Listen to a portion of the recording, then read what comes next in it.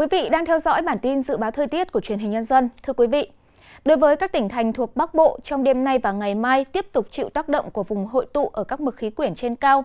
Vì thế toàn vùng vẫn phổ biến nhiều mây và có mưa. Vùng mưa nhiều hơn tập trung ở khu vực các tỉnh Trung Du và miền núi. Lượng mưa ở khu vực này trong đêm nay và ngày mai sẽ phổ biến từ 50 đến 100 mm. Với các khu vực đồng bằng Bắc Bộ cũng có mưa nhưng ít hơn, hầu hết đều phổ biến từ 40 đến 80 mm. Mưa do vùng hội tụ gió sẽ không kéo dài liên tục. Bắc Bộ sẽ có lúc mưa, lúc tạnh, thậm chí một số nơi có lúc còn có nắng nhẹ. Nhiệt độ ngày sẽ dao động ở ngưỡng từ 31 đến 33 độ. Vùng hội tụ gió cũng tác động đến cả miền Trung, nhưng chỉ là hai tỉnh phía Bắc là Thanh Hóa và Nghệ An, khiến cho hai khu vực này trong đêm nay và ngày mai có lúc có mưa vừa và dông, cục bộ có mưa to. Nhiệt độ cao nhất trong ngày mai ở Thanh Hóa là 32 độ, ở Nghệ An nhiệt độ là từ 33 đến 35 độ. Trong khi đó, các khu vực khác của miền Trung trong ngày mai vẫn có nắng.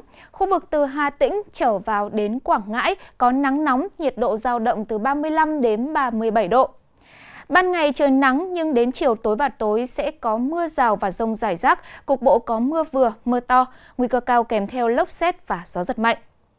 Ở phía Nam, mặc dù bão đã tan đi nhưng gió mùa Tây Nam vẫn giữ cường độ tương đối mạnh, vì thế ở cả Tây Nguyên và Nam Bộ tiếp tục có mưa nhiều. Cường độ ở ngưỡng mưa vừa, mưa to, có nơi mưa rất to và dông, với lượng mưa phổ biến từ 30 đến 60 mm. Dự báo mức nhiệt trong ngày mai ở khu vực Tây Nguyên phổ biến từ 27 đến 30 độ, ở Nam Bộ vẫn là từ 29 đến 32 độ.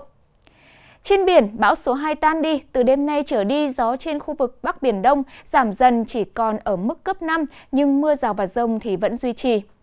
Khu vực biển từ Bình Định đến Cà Mau, khu vực giữa và Nam Biển Đông, vùng biển huyện đảo Trường Sa, trong đêm nay và ngày mai vẫn có gió Tây Nam mạnh cấp 6, giật cấp 8 biển động, sóng biển cao từ 3 đến 4 mét. Mưa rào và dông vẫn còn nên tầm nhìn xa thấp.